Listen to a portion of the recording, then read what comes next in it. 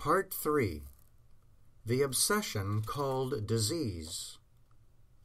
Things are not what they seem. Investigators say that our ups and downs are due to the varying moods of the thyroid gland. Then do they, and even you and I, look about for some method of balancing this all-important dignitary? The only rule to ensure balance to any gland, organ, or what have you, is to recognize that the Almighty has it under control. And this is not a remote, but a close, constant, exclusive control. Who is the Almighty? He is the dramatic name for the universal intelligence, animation, and power we call God. Sometimes we refer to him as mind, life, and principle united. But regardless of the name, the Almighty exists watchfully determined not only to establish, but maintain order in the lives and in the affairs of his people. So irrevocably set is he to have his way that he silences all opposing wills and forces. His presence extends to all the parts and doings of men and women. Nothing is too tiny, nor is anything too immense for him to bring into line with perfection. So intimately related is he to you that he and you are one. Happily, he is the one, his the only ego. You seek safety by insisting that his presence envelops you. You could gain more than safety. You could take on animation and intelligence without limit if you would admit that his presence is your very being.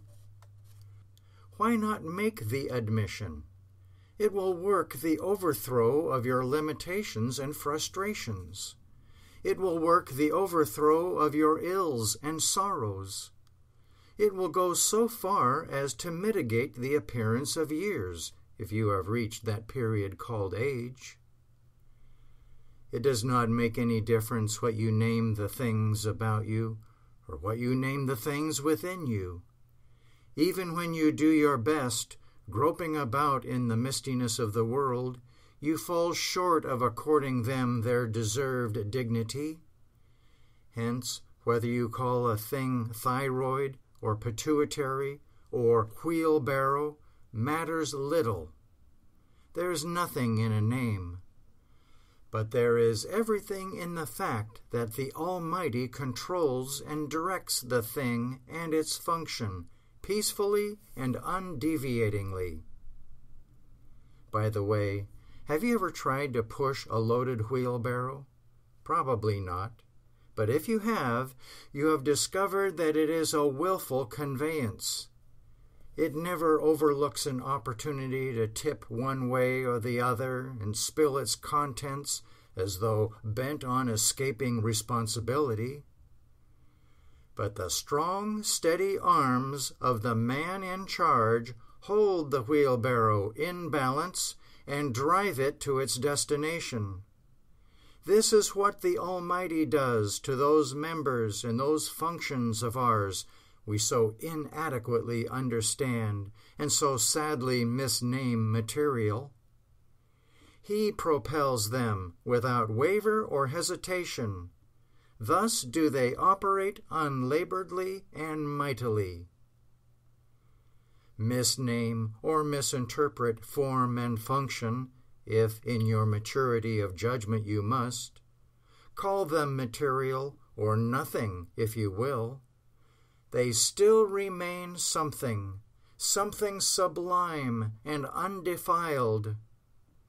The recognition of this fact brings healing, for healing consists in finding that in place of the supposed stress or pain or disorder is the uninterrupted harmony of being. During the past few days or weeks, we have been talking more or less about the belief of disease as opposed to the fact of health.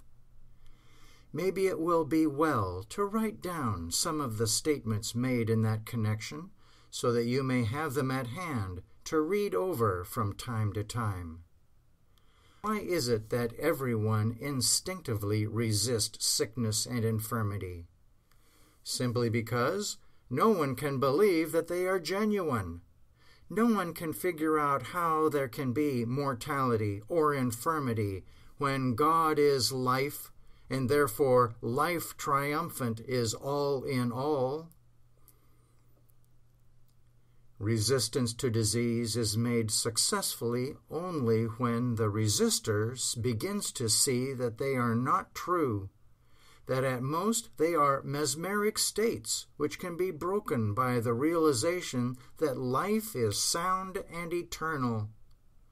Life is sound and eternal, you know, because it is self-existent, never created, and never expendable. Every individual takes on this inviolable life. It is in him and through him. It is his. Therefore, there is no denying that the life, the entity of every man and woman is established for all time.